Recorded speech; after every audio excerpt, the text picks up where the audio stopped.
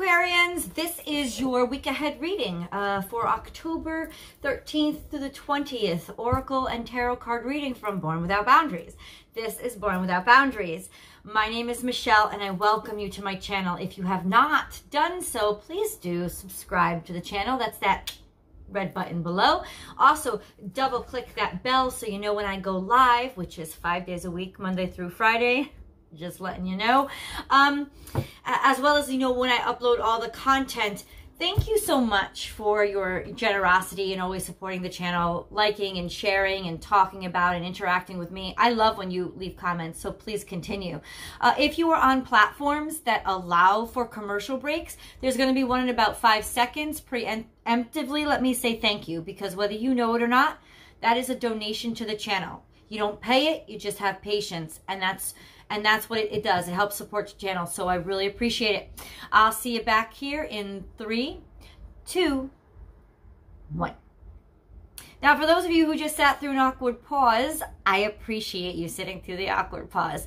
Yeah, like I said, that's a donation to the channel, and I'm really thankful for it.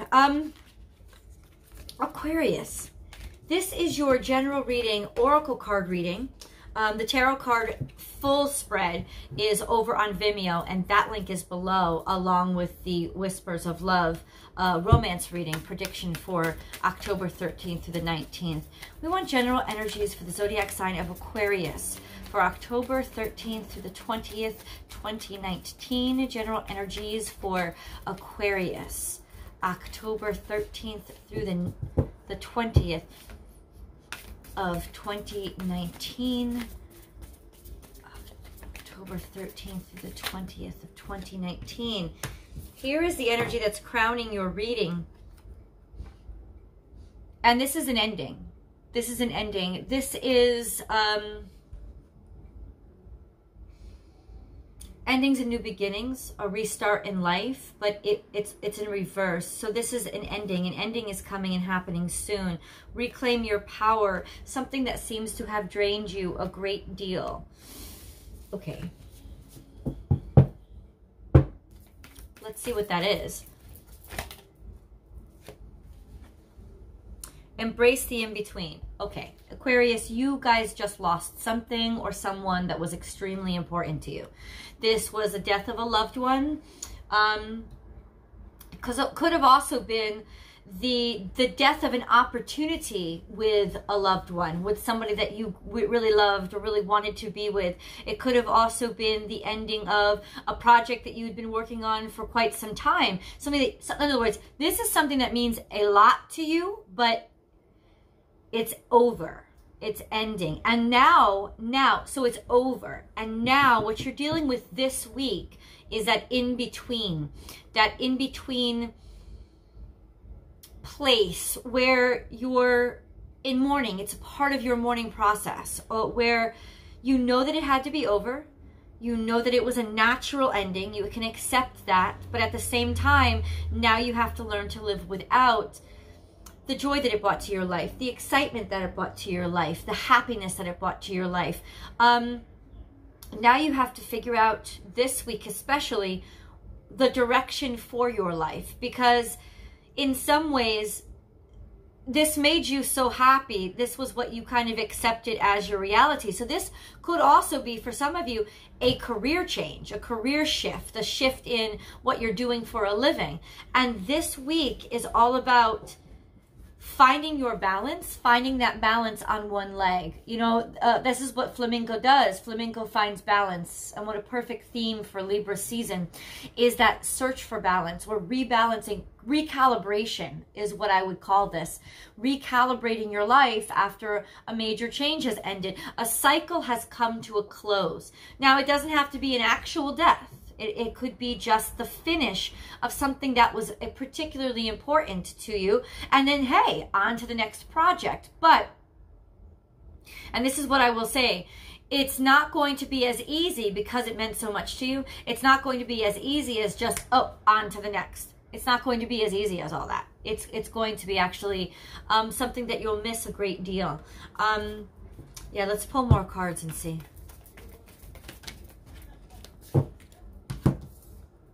I love you. I just got a new puppy.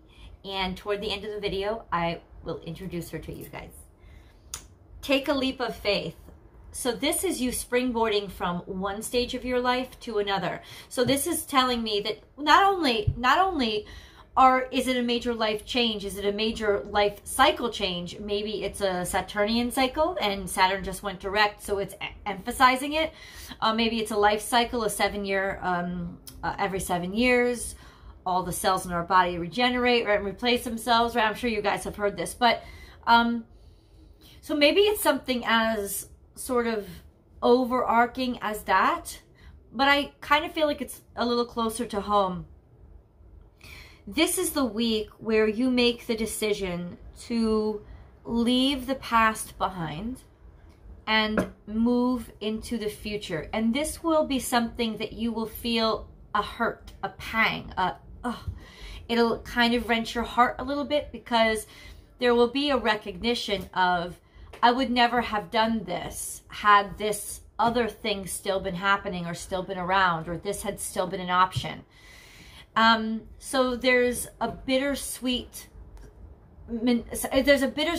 type of success that's happening here, in that it marks a closure and a new beginning, but a closure on something that gave you such great joy, a great amount of joy. This could be a relationship, or the thing that you're leaping into could be a relationship. So Aquarius, you let me know in the comments below what's going on in your life, but this could very well be you springboarding from one phase of your life where there was a sort of stagnation. There was not anything, stagnation in terms of collaboration, or once again, this could be work, right? People that you're working with. This could be you springboarding from one project to another and being so extremely busy, you almost feel sort of like you're in a haze yourself. But this is, people want to work with you, people want to be around you. It's not like you'll be stuck in the in-between for long. This is an emotional in-between. This is that feeling of hurting. And I know you guys, don't necessarily like to be emotional or aren't the most emotional, but I also know everybody's emotional when they really care about something. And that's the in-between. That's that pang. That's that, I can't believe this is over. But you have other options, and this week your other options come in, and that's where your excitement and enthusiasm and happiness can be restored for all the darkness that maybe this loss has brought you. There's now all this new light and all these new opportunities coming in, and it's kind of overwhelming, but at the same time extremely inspiring and exciting. You could be dealing with a Piscean. Yeah, I see a Piscean looking at you, a Piscean looking at you because they want to be around you. They want to collaborate with you. They're looking at you in interest, almost in admiration. A Piscean energy, so it could be another water sign as well. Somebody that really admires the work that you do. And this will help you a great deal because your work in particular is quite unique. Like I'm seeing that right here. It is not work that everybody does.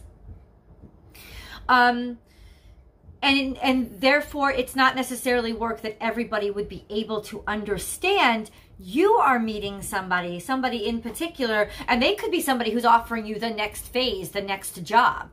Or they could be somebody who wants to collaborate, doing work with you. They're admiring your work. So I have this feeling that they're especially, this is why I'm saying Piscean energy, because Pisces are artists. They're always creators, poets, painters, performing artists, dancers. These are Pisces. There's the Pisces mindset is geared toward just being in a perpetual state of imagination and knowing how to communicate emotions through art, expressing emotions through art. And I have this feeling that that this is why you caught their eye and they want to work with you. Now, if this could become something more, well, that's all up to you. I don't know. But I have to say this. they're going to have a hard time breaking through to you. This is you and this is them. It's almost like they really do admire you and want to offer you maybe something more than business, but they're going to have a very hard time. They're intimidated by you. See, a big old rhino would be intimidated by a porcupine. You want to know why? Because a porcupine is so unique and so distinctive.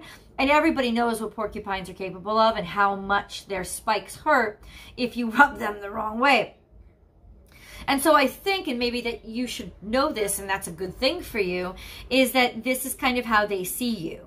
They see you as somebody who will snap, who will do them harm if they approach you the wrong way. And I kind of have a feeling like they may be approaching you the wrong way because it seems like they're coming at you from behind. As in, especially if they're a water sign, they're not going to be as direct. They're going to be a little bit more emotionally subverted. Like what's going on within them is going to be beneath the surface and hidden. And so it feels like to you, they're coming at you from behind. For them, they're just trying to understand you. This is just how they move. And unfortunately, it might get you on your wrong side and put you on your defensiveness. And I hope that you're watching this video before you meet this person or before your first interactions with them, because I don't want you to be defensive with them, because they are a pure, tender heart that actually admires you and wants to get close to you. And they are somebody that you can trust. In fact, Rhino is one of the most, this is Taurus. So you could be dealing with a Taurus too, but this is Taurus energy. It's reliable, it's straightforward, and it's honest, and it's extremely loving. Taurus is ruled by Venus. So this is a very reliable person. This is somebody you absolutely could trust. You know, rhinos look big and bad. They look like there's something that really wants to hurt you. When they're really gentle giants, and those horns on their head are even like, they're hollow. They're not thick. You know, they're really not meant to, you know, I guess rhinos could be defensive if they want to be. Of course, they could stampede you, but generally speaking, they don't eat meat. They're gentle giants. That's what they are. And, you know, it's only this person's awkwardness that is making them approach you in the wrong way. And I wanted you to know this ahead of time, Aquarius, so that you actually take this opportunity with this person, because this is a whole new life that they're going to be offering you. Like I said, it could be a new job, it could be a new position, but it's definitely something that's almost resurrecting. Now, there has been a death of a cycle, and here is your resurrection. Here is your coming out of the dark, coming into the light. That's what Bat Spirit is. It's bringing you, I love you, I love you. That's my puppy, and I can't wait to introduce you to her. It's bringing you into the light. So where there was darkness and everything was hidden and everything seemed backwards and dark, now you're coming out of the dark. And it has to do with this particular energy, this Taurian energy that you may be defensive against at first and really cut them off, or use your swords, which is like the porcupine spirit is like they have a bunch of little swords, which are, it's needles. Right, that they shoot at people when they feel like they're going to be attacked, right? And you see, it's just this, oh my God. Oh my God. It's just the way that this person is approaching you is making you feel insecure, and it's not right to you. Had they approached you here, what? Through your brain. This is your secure part. This, you like intelligent conversations, eye-to-eye conversations, debates, philosophical conversations. This is something that you really like. This is something that you admire. You would trust them if they approached you this way, but no, they're very emotional. They're a very emotional critter. And that's why you feel like, yeah, you know, you may be too defensive toward them, when in fact, they might be awkward, but the rest of them is actually exactly what you're looking for, which is a true person, a reliable person, a dependable person. This is a great person to have a partnership with. And like I said, coming out of the dark, and they want to offer you an abundance. Turkey, love them, love them, love them. Think of this, the abundance of spirit, hold on. So when you think of Turkey, what do we think of? Thanksgiving. Oh God, you gotta love them. But in other words, this is unconditional love and sacrifice, and a cornucopia, an abundance of resources and energy that's wanting to be given to you. It's almost like a philanthropic mentality. That's what the spirit is helping, is doing things for the better of other people. So this could actually be, I don't know if something tragic had happened to you. This could be the finding somebody who wants to collaborate to start running a charity, somebody who would collaborate with charity events or doing charity work. Yeah, this could be where you meet this person who seems awkward and, like I said, not of interest right now, somebody that you would have to defend. But maybe you need to defend yourself because you do know how special they are. And you're a little bit too hurt right now or harmed right now or not wanting to be emotional right now. And that's why you're being prickly. I'm just going to say it. That's kind of what you're being right now. You're being prickly to this really wonderful person. And listen, maybe no in the kitchen. Go to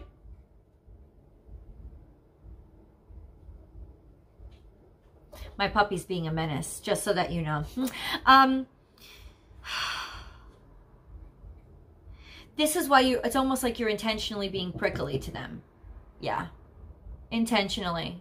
Because I think you know how beautiful they are, and maybe you believe that they're too good to be true, or this opportunity is too good to be true, or this opportunity is actually something that it's got nothing to do with a person. It's got to do with a breakthrough. It's going to bring you into a lot of people's attention. This is like the big motherlode break that you've been looking for. In other words, in terms of resources, this is the cornucopia. This is the lottery win. Maybe it is literally winning the lottery, money coming into you, inheriting money, or money that you didn't know. Yes, so please, please, please, please, please see this video before you meet them or have this confrontation with them, because honestly, even though they're extremely emotional, they love your uniqueness, and you will love their soul. You will find them very unique, and you will find them harmonious to everything that you do, or this opportunity is harmonious. It will literally sing your praises and announce you to the world on a higher level. This opportunity, this person, it will emotionally take you to a higher level, or it will take you professionally to a higher level, whatever the scenario pertains to you. I'm going to turn the camera around. Hold on one second. Okay. Hi, Aquarius. So before we hop on over to tarot, let's review. This was definitely, so the lack of resurrection, right? This was definitely an ending. Ending of something that maybe had been creeping up on you for quite some time, something that was a little bit insidious in the dark. It may not have been intentionally malicious, but it's something that you knew was coming that you were not happy about. And this week is all about being in that in-between stage of accepting that old cycle ending, and then finding the strength to take a leap of faith into something brand new that really is, actually you're excited about it, but there's a little bit of almost like a survival's guilt, if you will, because you know that you wouldn't be here if you had still been there, and this new beginning. See, number one, it's like you're starting over. It's a fresh start. You see, number one? It's a fresh start. But it's almost like you know that this had to come first. And it makes you sad. There is that energy, that very emotional energy of a party that's interested in you, or something that's artistic, you will be working on something artistic that's very excited to have you collaborating with them, or very excited to invite you, or they're showing interest now. And they are more of an awkward character that doesn't know how to approach you, Aquarius. And this is going to make you bristly. Why? Because they're approaching you in the wrong direction. But before you shoot your needles at them and harm them, please understand that they're just awkward. They're really good. It's a really good, or it's a really good opportunity. It's just that they don't communicate the way that you're used to communicating, or you would feel comfortable communicating. But this is definitely like rebirth. This is the part of the rebirth, coming out of the dark, coming out of that place where you feel hurt, or you feel lost, or you feel that out of place or out of sorts. This is a cornucopia. This is like a lottery win, a cornucopia of resources coming in for you. Love is all around. People singing your praises, announcing you to the world. In other words, this is leveling up energy. Which is why you don't want to, which is why I hope you're watching this video before this opportunity comes to you, because I don't want you shooting your arrows. I don't. See, if they had come at you face on, you know, in other words, regarding your intellect, they wouldn't have gotten your swords. They're getting your swords because they're coming at you from behind or from a more emotional place, and you don't feel really comfortable with that. But they're not a bad person. They're actually a really good person. And this is sort of a transformative opportunity that they're ushering into your life. And I'm telling you, there is a great deal of abundance here. This is an abundant new start and a glorious, glorious fanfare takeoff. That's, yeah. Details. Let's get into the details. Let's go over to Vimeo and pinpoint exactly what this may be. Even if it is career for you, for some of you, or love for others, we'll pinpoint that over in tarot. We're going to do a full tarot spread over on Vimeo. The link is below, and we're also going to do a Whispers of Love. So I'll see you guys over there.